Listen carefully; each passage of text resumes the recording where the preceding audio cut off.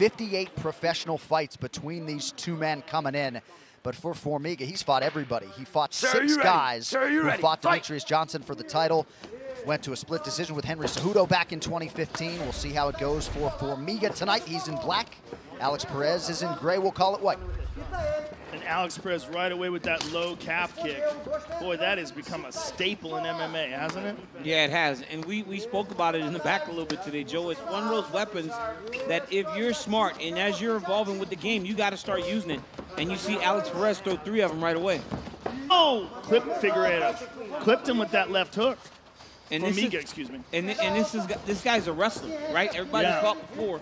He was a wrestler, but I think when he fought Shorty Torres, we saw the type of stand-up ability that Alex Perez possesses. But Jussier's seen it all. You know, yes, Jussier's a guy that, as you said, holds a victory over Figueiredo, just fought for the title. Guy's been in there with everybody, got a ton of experience. He's not gonna get shooken up real quick. You gotta take a guy like him out. Again, Alex with that low kick. So far, Formiga hasn't shown any limping on that left leg, but keep an eye on it. Another one. And to this point, Jussier has allowed Alex to lead all of the engagements. He's got to be the guy that goes first sometimes. Well, Alex came out of the gate so fast. He buckled under that one. Good counter left from Alex Perez. Good right to the body there by Alex as well. He's got some fast hands. He's also got a 5-1 UFC record coming in here tonight. 2 minutes have gone by here in round 1. Well, you watch these guys that Coach Oyama trains, man, and they're all so well skilled. They do everything the right way too. They don't leave themselves open for counters. I mean, look at that pivot that Perez just threw after he missed that uppercut. Nice little left step, pivot off to the side, and keep himself out of danger. Yeah, I mean, Oyama, we talk about a guy who's been in MMA for a long time, was Rampage's coach way back in the day. Some swelling on the right side of the face of Jussier Formiga as Perez continues to throw offense.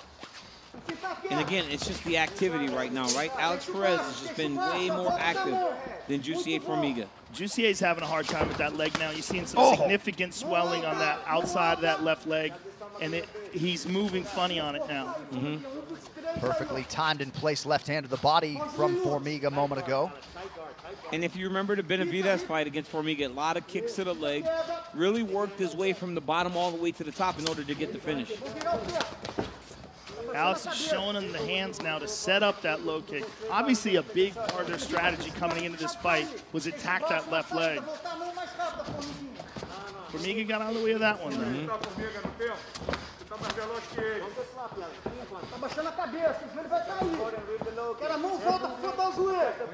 Perez, the former Selma High School wrestling coach out there in California, DC, had to get that out of the way. I mean, yeah, man, he was bragging about Selma the other day, but I told him that Selma time's about up for a little bit. Oh, man! Big shots by Perez. Ooh, there it is again. There it is. That one hurt bad. Oh my goodness, over and over. Let him up, let him up. Formiga can't put any weight on that kick, on that leg. Oh, and Perez goes right back to the well. Oh man, it is so busted up. Look at that left leg. That is a mess.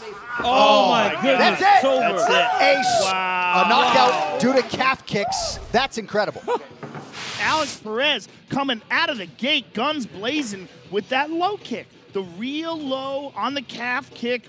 Such a dangerous kick, and he checked that one, DC. He checked that one, as we were talking about before, and it didn't help. That shin is so busted up.